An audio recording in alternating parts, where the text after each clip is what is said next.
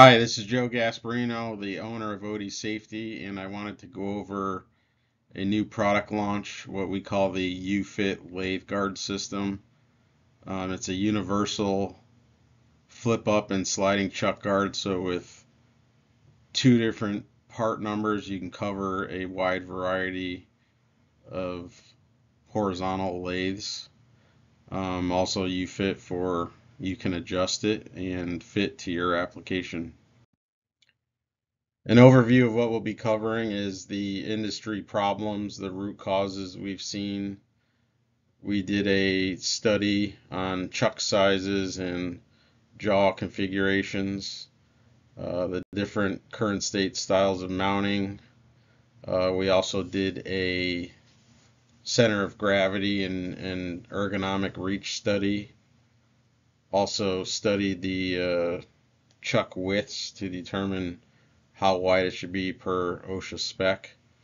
Go over both of our UFIT flip up chuck guard and our UFIT sliding chuck guard. We have a few animation videos and then just get into a summary of the UFIT design benefits. Some of the problems we see with our combined machine shop experience.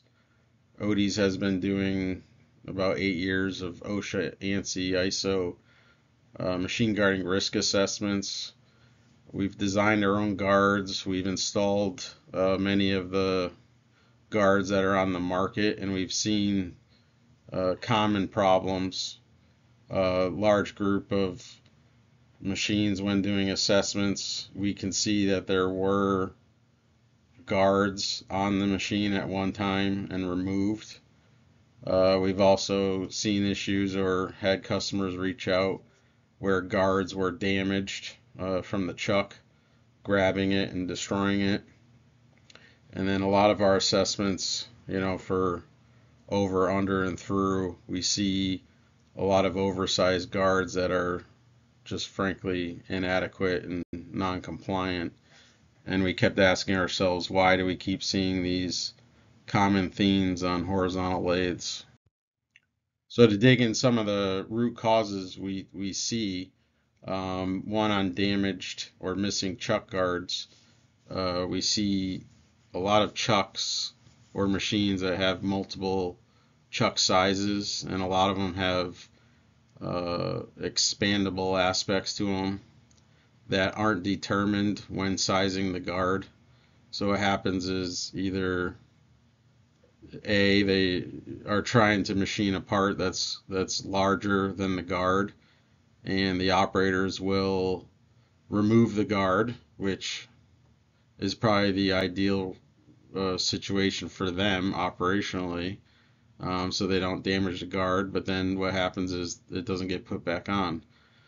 And then the other aspect is they switch the chuck out, extend the jaws, don't notice the guard's too small, and end up turning it on and shredding the guard to pieces.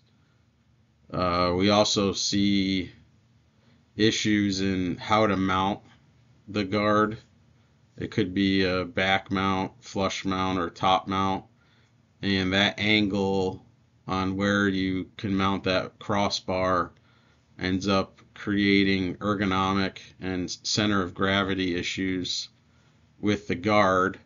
And we have a lot of complaints where folks will lift the guard up and it may come back down and hit the operator in the head, or come back and hit him in the arm, and that's due from the design of the guard not matching the operation and causing center of gravity issues.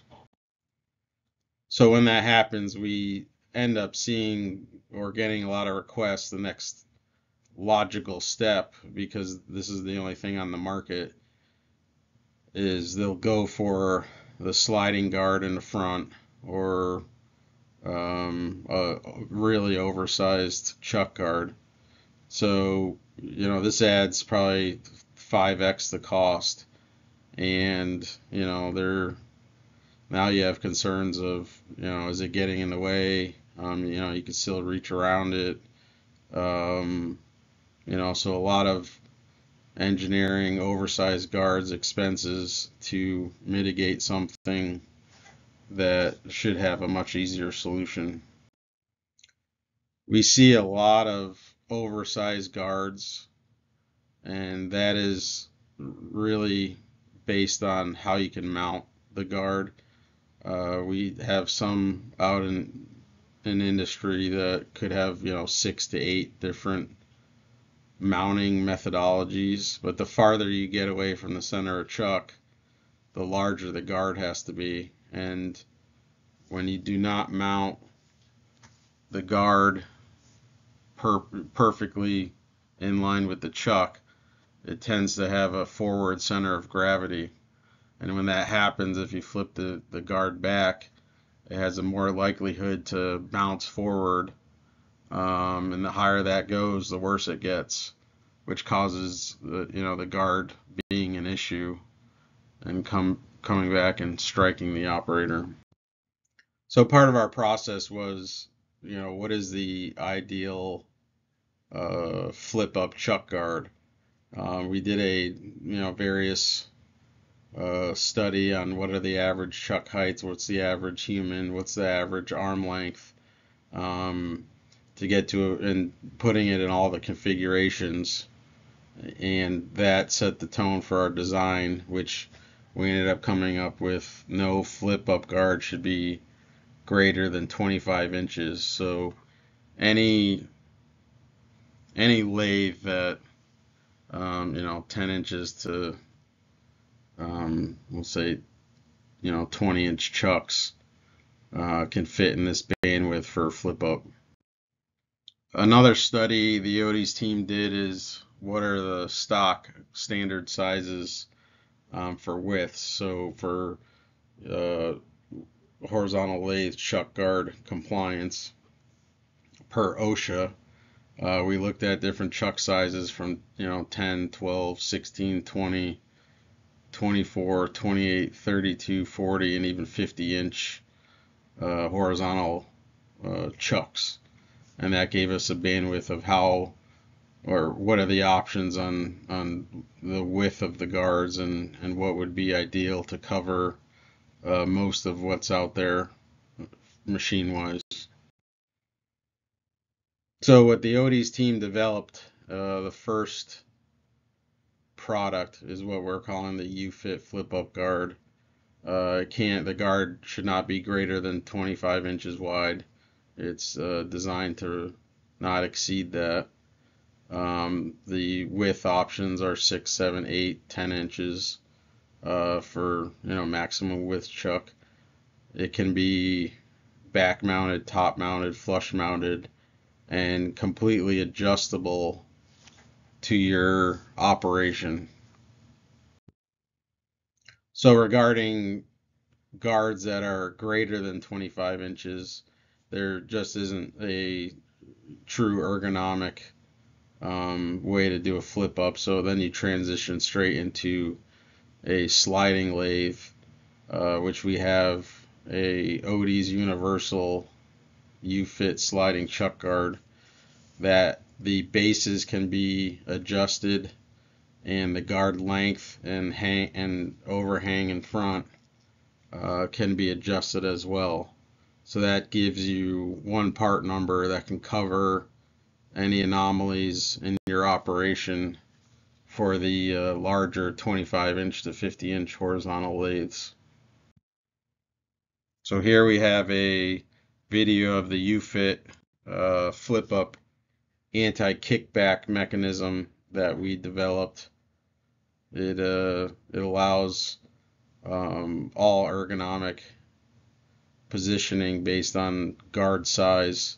It has a ratcheting mechanism that will lock it into place at different angles, and it's only until it's pushed back all the way will it release, and then you can actually put it back down in the safe position.